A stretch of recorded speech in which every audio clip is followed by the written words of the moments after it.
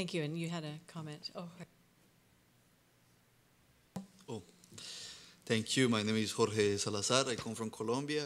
I came here like 11 years ago as a refugee. Thank you to everybody who organized the event. Joanna for giving me the word. I have a couple, 2 or 3 reflections, and they come with a couple of questions. And I'll be quick. I do have notes to make sure that they go short. The first one, I think, goes for Professor James. A couple of comments. One was that when you were explaining the cycle of conflict, the conflict cycle, you mentioned, you were talking about all the different processes that go through in terms of conflict. You mentioned some stuff, and you went even all the way to reconciliation and transformation, but there was no comment, or I didn't see it, maybe I missed it, about justice. And for some of us come from communities that have been affected by war or conflict.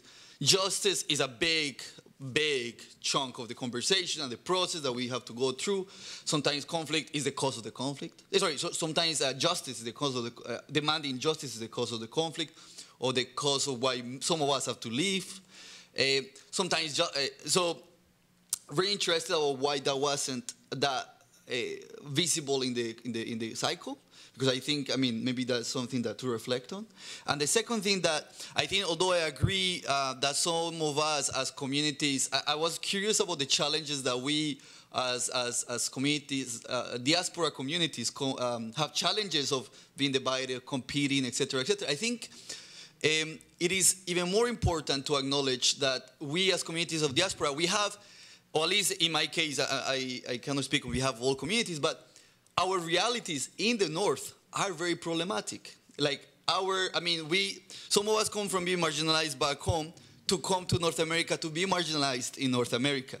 And some of the communities that I'm working with, and I ended up, I would not be the Colombian who can complain that much about going through that much marginalization, because although I did every immigrant job that you can do, every immigrant job, like dishwashing, construction, digging holes, carrying steel, like I did them all.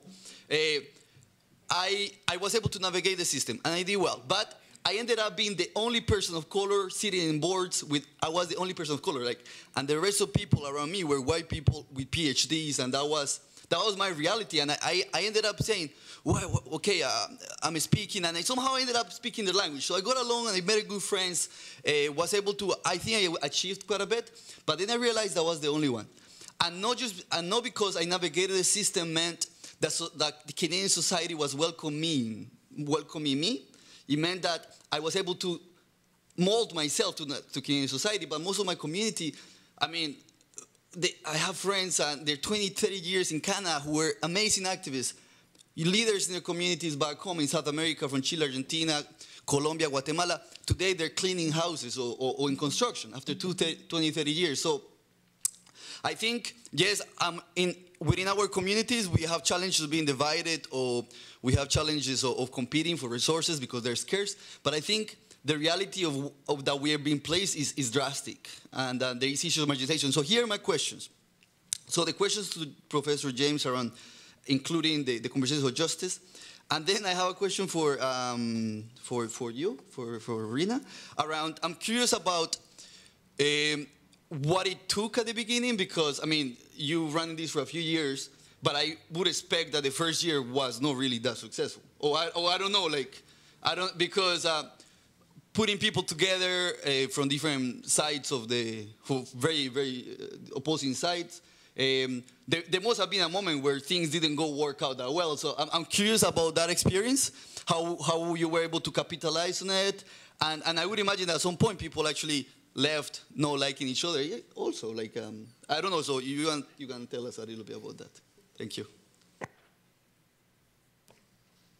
Wonderful questions. I'm going to turn it over to James and have him respond. And then, Rina, when the moment comes, I'm sure there's a lot more we can learn from you as well. Can we go back on this?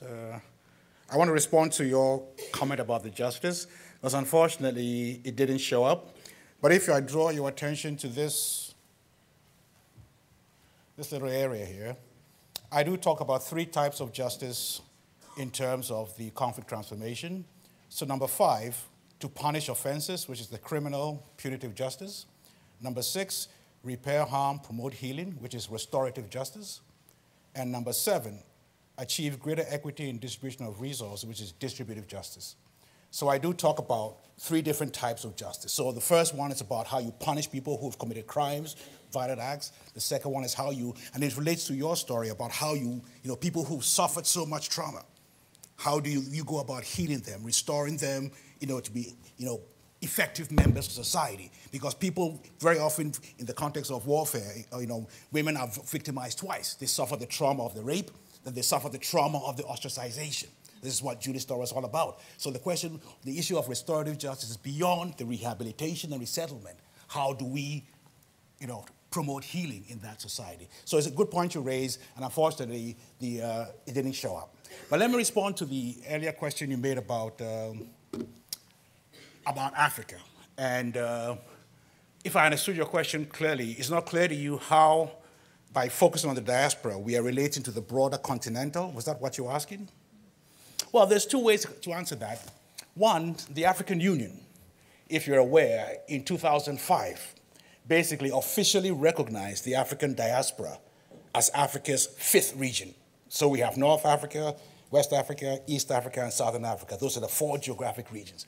But in 2005, the African Union, which, as you know, is the main continental organization, officially established that we are going to recognize the African diaspora worldwide as constituting Africa's 5th region. And it encourages various governments in Africa to establish formal mechanisms by which they can engage the diaspora.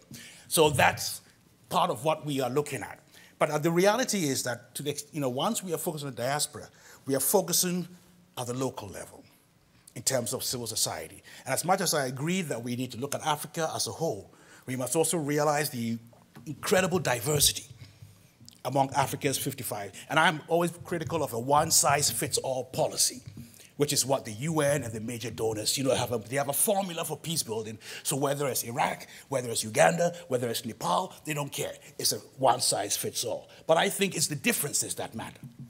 Because every conflict has its own unique history, its own unique causes, and so on and so forth.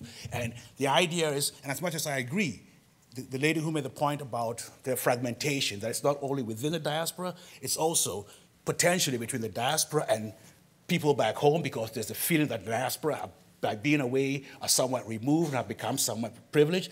But the idea is that we are aware of this. And to the extent that diaspora want to be engaged with their countries of origin, they must make the effort. You're not going in there to tell people what to do, but you're going in there to listen and to contribute. Okay? So that's my responses.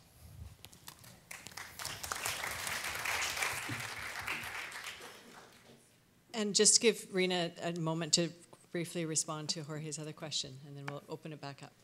Sure.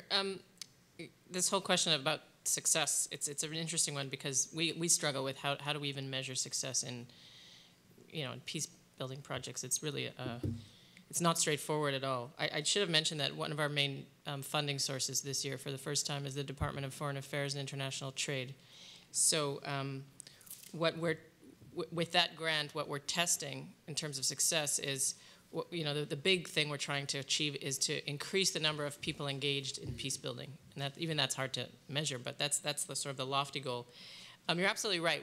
We always, every year we get better at this, and I don't think we've ever had a year where people left not liking each other. The biggest challenge, and maybe Khalil wants to talk a little bit more about this, but the biggest challenge that is not so much how they feel right at the end of the program, because it's always quite high and positive.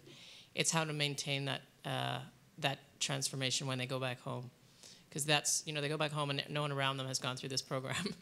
So that's the biggest challenge. And of course, working with this organization, Prime, which is a very extremely well-respected peace education organization, is an enormous opportunity for us, so that they will work with the youth to continue to support them when there's a crisis, when the conflict, when wars happen, when any sort of major violent conflict erupts, and just keeping the momentum alive when there's so much pressure to not do this work everywhere they go. So I don't know if you want to say anything about that. You have to put your thing on. I want to add just that's true. Every beginning it have its own difficulties actually, But we emphasize from the early beginning that people who is going to engage in these programs should be having an open mind. And this is the point I added in the first beginning for you, Joanna, if you remember. They should be open-minded, this is one, and we have a very simple rule that we should respect each other. Otherwise, if we are enemies or not, respect is very important for us. So these 2 points is very important to start even from the early beginning. And one other, also always we have activities for these recent BLs or participants who shares this year's. We oriented them in Palestine, in Israel. We have, for example, each start we have a start. We have the previous filming. We ask the new participants to see these films and to show those films to others.